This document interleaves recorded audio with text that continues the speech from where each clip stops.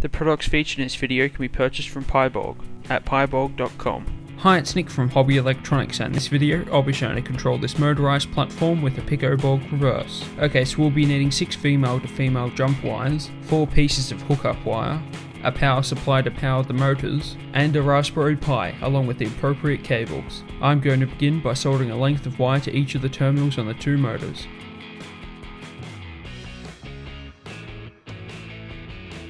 We can then attach our motor power supply to the PicoBorg reverse board. For this demonstration I'll be using a 6-volt battery pack. I'm then going to connect the motor leads to the screw terminals. So this is what our setup should look like so far.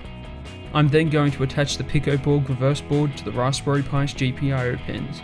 I'm then going to log into my Raspberry Pi and enter into the PicoBorg reverse directory that we created in the last video. For this demonstration I'll be editing the PicoBorgRev sequence Python script.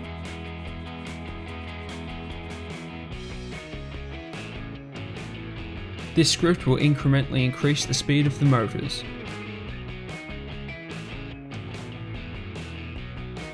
We can then run that Python script with sudo python pbrSequence with the Python extension. You should then be able to see the speed percentages being printed to the console.